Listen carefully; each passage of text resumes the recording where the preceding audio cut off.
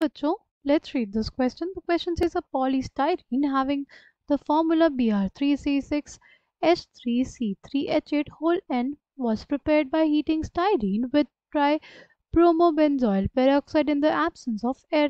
If it was found to contain 10.46% of bromine by weight, find the value of N, right? The key concept for this question is mass percent of an element. Mass percent of an element is basically equals to mass of that element by mass of the compound by the mass of compound into 100.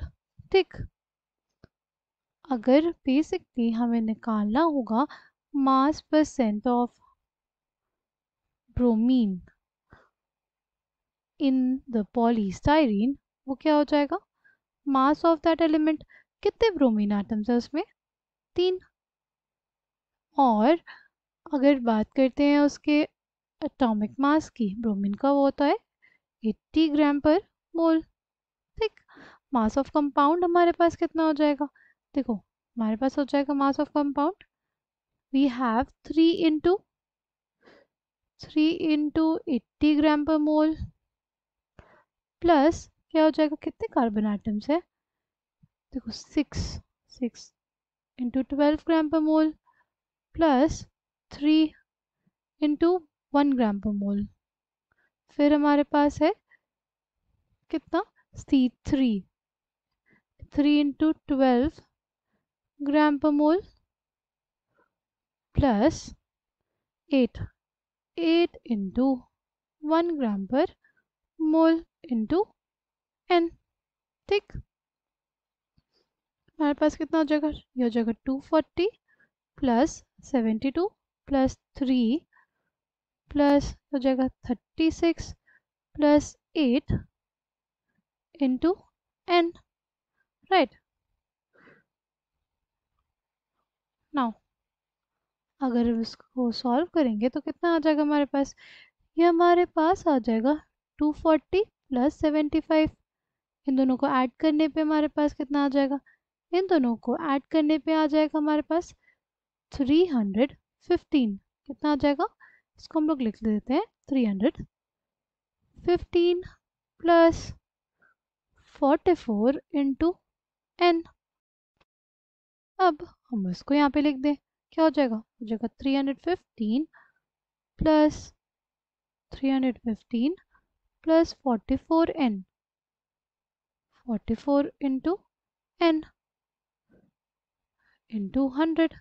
Mass percent of bromine कितना दिया हुआ है? मास percent of bromine has been given as 10.46 is equals to 240 by 315 plus 44n into 100।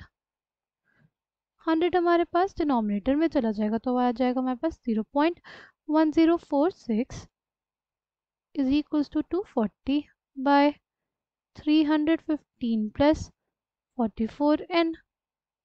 Okay, अब हमें निकालना है basically value 315 plus 44n is equals to कितना हो जाएगा? हो जाएगा हमारे पास 240 बाय 0.1046, राइट। इसको सॉल्व करने पे कितना आएगा? ये बेसिकली हमारे पास आ जाएगा कितना? बेसिकली हो जाएगा 44n is equals to 2294.45 minus 315 हो जाएगा। ओके, अब आ जाएगा हमारे पास क्या? 1979.45। एन की वैल्यू क्या हो जाएगी? 1979.45 डिवाइडेड बाय कितना? Divided by 44।